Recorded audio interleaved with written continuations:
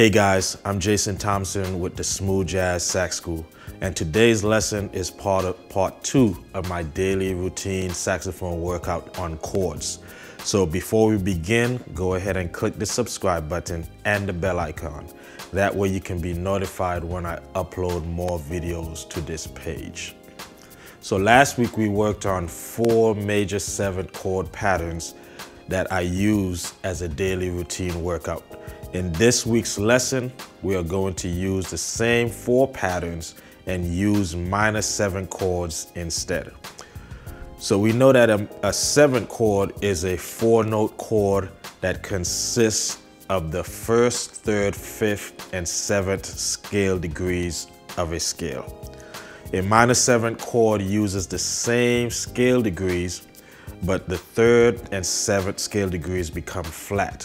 For example, the notes of a C major 7th chord are C, E, G, and B.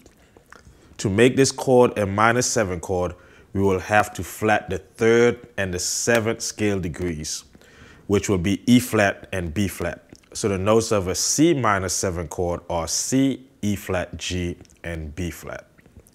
So before I begin showing you the workouts, make sure that you visit the resource library by following the link in the description section to download the PDF for these exercises. So here are the 4 minor chord patterns that I use as a daily workout.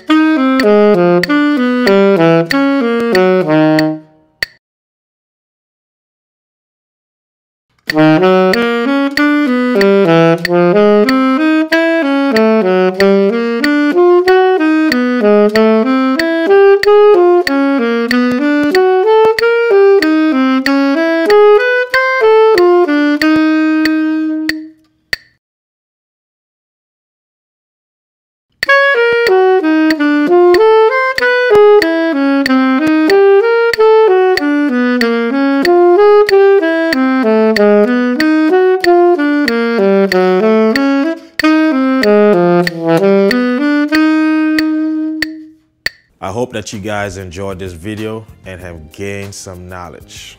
Next week, I will be uploading part 3 of the daily routine saxophone workout. I'll see you guys then.